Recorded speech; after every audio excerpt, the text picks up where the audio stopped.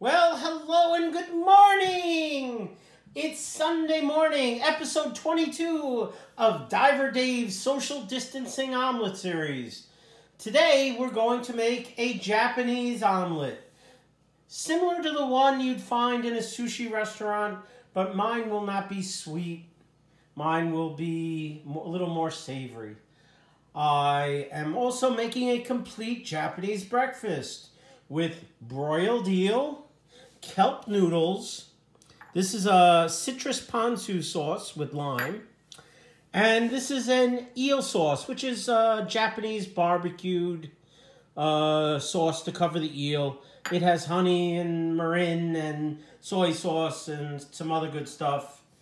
And I'm going to put it all together. I'm not going to show everything because it takes a little bit of time to cook the eel. But I will show you how to do the kelp noodles. And the kelp noodles are going to have the ponzu sauce. The eel is going to have the eel sauce. And the eggs, maybe I'll drizzle a little eel sauce, which is kind of sweet, to just give it some flavor. I'm going to cook it in a special frying pan with salt. And let's get to cooking started. Okay, so I took a portion of the kelp noodles out of the bag. You just really rip them apart. And then put as hot water as you can get from the sink. And what you're going to do is let this sit in the hot water for about 10 minutes. Leave it off to the side. You're going to strain the hot water. And then I'm going to put the ponzu sauce on it to give it some flavor. Okay, so I opened the eel package and I'm just going to take a small piece of the eel out and put that on a baking tray with a rack and put that into the toaster oven to get that started. Okay, I'm going to start with the eggs. I'm going to put about a quarter teaspoon of mirin, which is a Japanese sake sauce. Now I'm going to crack 3 jumbo eggs.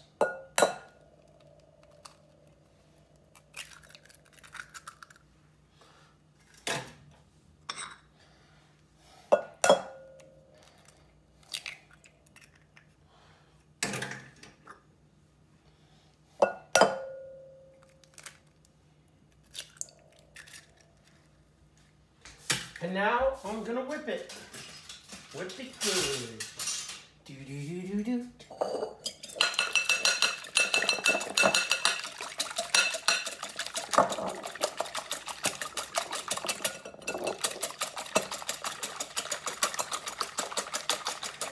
Get everything nice and combined because you don't want any egg white showing through the mixture. Now, I'm going to take the mixture and pour it into a cup so I can slowly feed it into the omelet pan. Okay, so now this is my specialized Japanese omelet pan. I'm going to bring it up to temperature. It's medium-low heat. And as it's getting up to temperature, I will coat the pan with an sesame oil so the egg won't stick.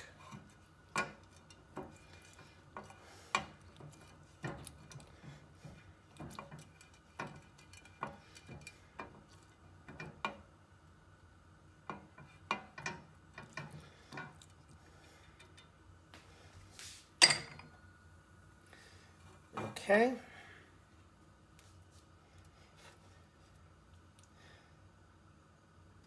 Now that the pan is up to temperature, I'm just going to pour the thinnest of coatings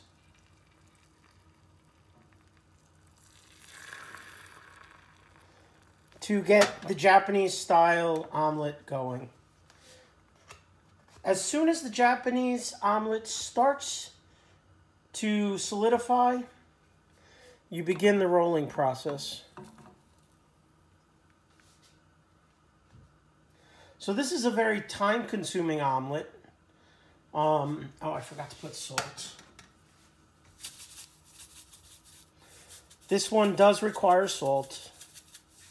As you might have noticed before, none of my other omelets use salt because there's so much salt in the ingredients. I feel I don't necessarily have to salt the eggs. So here we go. We're going to try to get our first flip. Okay. That's our first flip.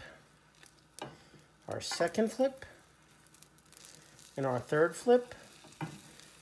Now move it back.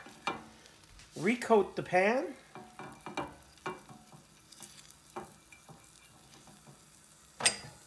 Pour some more omelet mixture into the pan. Make sure that it gets underneath the original one.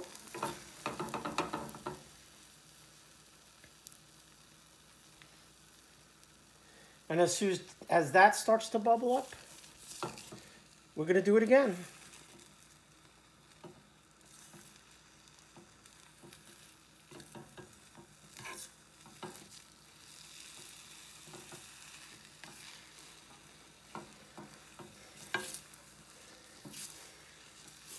Come on, one more flip. I know you got it in you. Okay. Coat the pan again. Reduce the heat a little bit.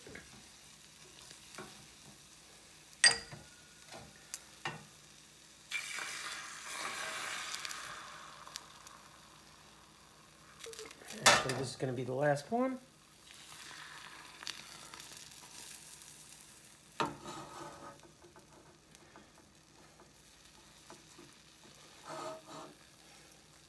And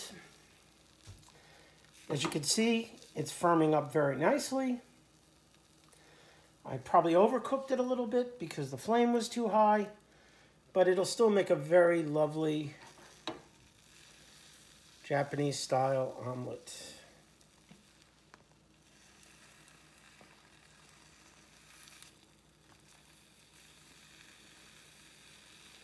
Draw it out.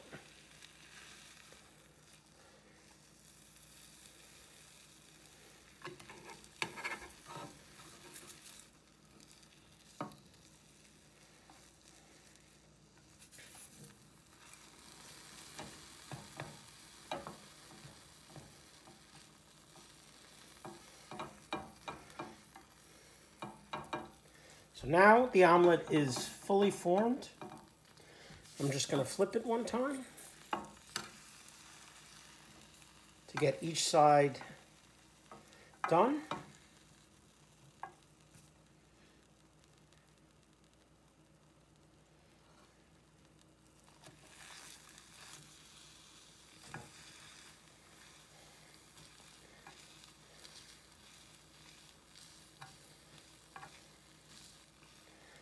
Doesn't that look pretty?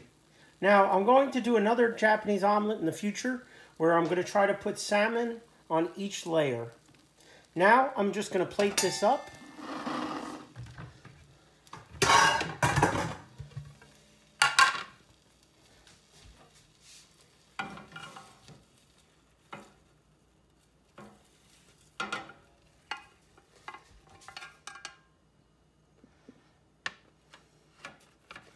And I'm going to let it rest until the eel is finished. Okay, so now our kelp noodles have softened up. They've been sitting for about 15 minutes in hot water. And now what I'm going to do is drain the water. Give it a good squeeze. And now take the mirin and just pour that over the noodles.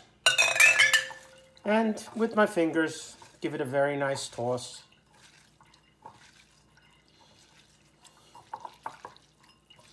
You can use these noodles to make pesto. They're low carb. You can rip them apart. They're all connected. But it's a very light taste. Quite nutritious. And I'm going to plate this up. Okay, so we're still waiting on the eel. But I'm going to take some of the kelp noodles.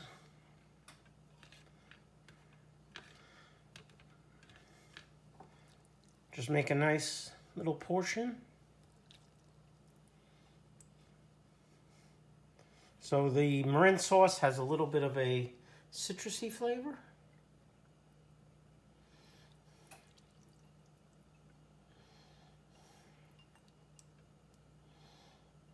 Okay, so there's our noodles.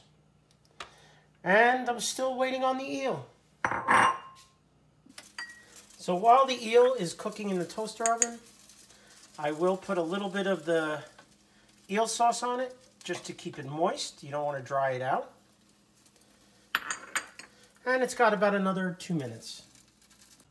Okay, so while the eel is still cooking, I am going to just slice, not as thin as they would for a Japanese sushi platter, the egg, so it's easier to eat, in smaller parts with chopsticks. Just to give you an idea of what it looks like. Ah! Man down! So that's what the tamago omelet looks like.